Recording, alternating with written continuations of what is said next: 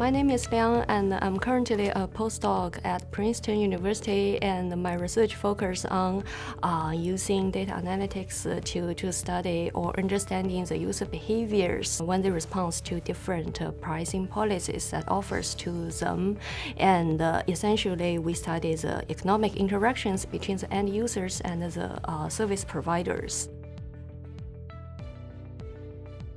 Fognomics, so we define it as the economics of fog computing. So we want to study the economics interactions between the end users and the services they received from those fog providers, and the economics consequence to the end users and the fog service providers by providing different services to the users. And it can also somehow drive the way that the providers offers the service to the users.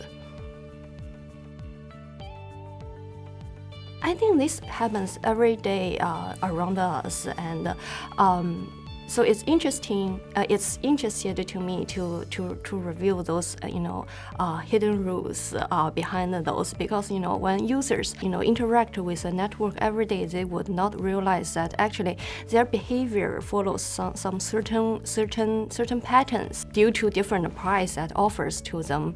But from a researcher's perspective, if we have all those users' data together, we can use different data analytics tools like machine learning method to review those hidden patterns that is not obvious to the users, so we can recommend or define solutions to them for them to better interact in using the network resources.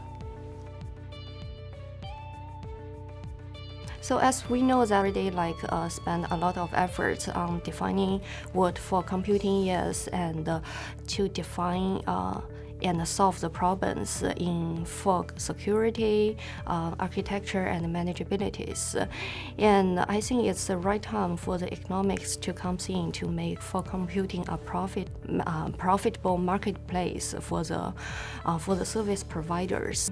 So just like how the users use mobile data plans in 4G and LTE, and how the cloud providers charge the users for the cloud resources, all these different types of networks and cloud computing resources, Fog unifies these resources all together and try to come up with a way to how to utilize the shared pool of resources in a distributed and manageable way.